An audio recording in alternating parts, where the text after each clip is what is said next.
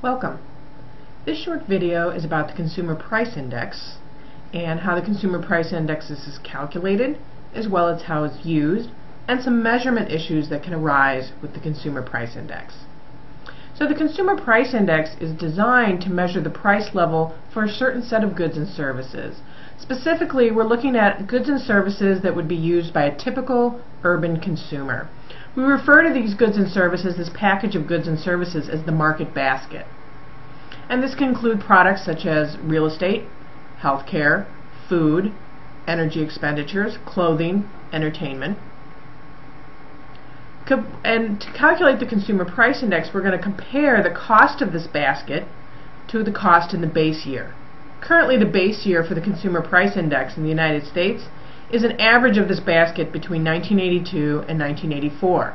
So we compare the cost of products that a consumer might buy during this time period to the cost in the current year, and we're able to compose an index that shows us how the average level of prices is changing for consumers.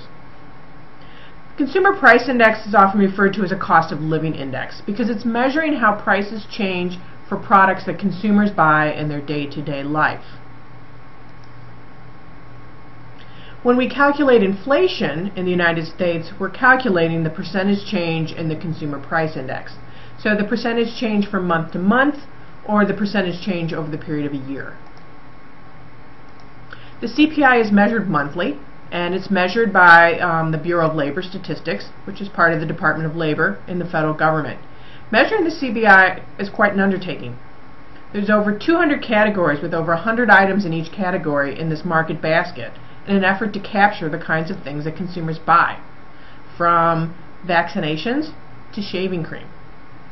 Prices are checked in 87 cities, over 23,000 retailers, 50,000 landlords to give us an idea about rent.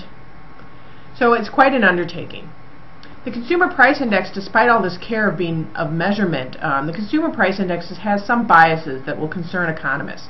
The Bureau of Labor Statistics over time has tried to adjust for these biases, but in terms of construction, they probably still exist. A lot of people are concerned that the CPI overstates inflation. So a bias is really the actual measurement is either pushed consistently up or down. In this case, CPI has been accused of having an upward bias. Why? Well, the CPI bias comes from one issue is the substitution effect. So, for example, if the price of coffee were to double, chances are people would cut back on coffee, or they'd switch to tea or other soft drinks. That's the substitution effect. But if we actually hold the market basket fixed, we're not going to adjust for that. So if the market basket has a fixed amount of coffee in calculating this index, the substitution effect isn't there, and the effect of inflation on the consumer is overstated. The second problem is quality changes. So a car in 1968 is not the same as the car in 2012. The safety features, the fuel economy, the reliability, very different in those two automobiles. So quality changes suggest that even if we're paying more for a product, we're actually getting a much better product. So with quality changes, again, we're probably overstating the impact of price increases. Another issue is the delay of new products in the market basket. So we can think of the ubiquitous mobile phone. It didn't even exist in 1968. And when mobile phones first came out, again, they've changed dramatically over time, and when they initially came out, they were a lot more expensive than they are today. So the delay of new products means that the market basket doesn't capture the price decline that happens when a new product becomes more widespread. Again, overstating inflation. The BLS over time has taken a lot of steps to adjust the CPI to minimize these biases. The CPI is believed to overstate inflation. Some will argue that it even understates inflation, particularly for certain groups. So for example, the elderly might argue that the CPI doesn't put enough weight on health care. If elderly households spend a lot more on health care, the CPI might not pick up their true cost of living increase because health care costs tend to rise faster than the prices of other goods and services. So this is really only going to be an estimate of the average level of prices. Now, why do we care about this bias? Well, if the CPI is measuring inflation, it's often measuring cost of living adjustments as well. Wages and salaries under certain contracts, Social Security and federal pensions are indexed to the Consumer Price Index. Even we use the CPI to adjust the tax brackets every year on the tax forms. So if we use the CPI to adjust nominal quantities for inflation, if the CPI is biased, our adjustments are wrong. So it's something we have to care about. Biases aside, how are we measuring the Consumer Price Index? So in any year Z, the Consumer Price Index is the cost of this market basket in year Z relative to the cost of the market basket in a base year. So the index is really telling us a relative comparison. The CPI in the base year is always going to be 100. Why? Because in the base year, the numerator and the denominator here are going to be the same, so that'll be 1, and then times 100 is equal to 100. So if we actually see a CPI going above 100, prices are higher than they were in the base year. If the CPI for that year is below 100, prices are lower than in the base year. Let's do an example. So suppose the cost of the market basket in 1960 was $6,000. The cost of the market basket in 1970 is $12,000. If we make 1970 the base year, what is the Consumer Price Index in 1960? So, the Consumer Price Index in 1960 will be the cost of the market basket in 1960 relative to the cost of the market basket in our base year, 1970, and times 100. So using that formula, the market basket cost is $6,000 in 1960, is $12,000 in 1970, times 100.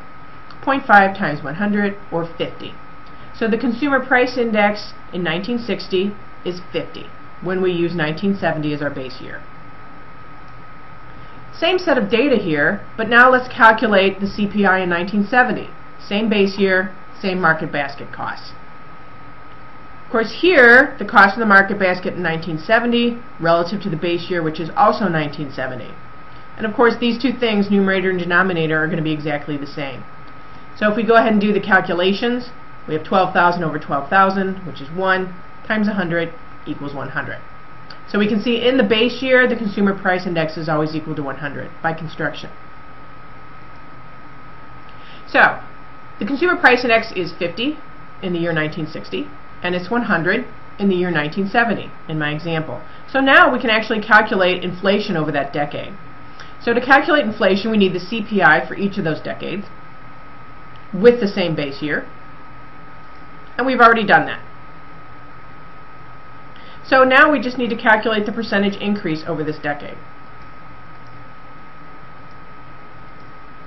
So the percentage increase in the CPI is an increase of 50 relative to where we started in 1960, which was 50, and then we change it to a percent by multiplying by 100, and of course we get 100%.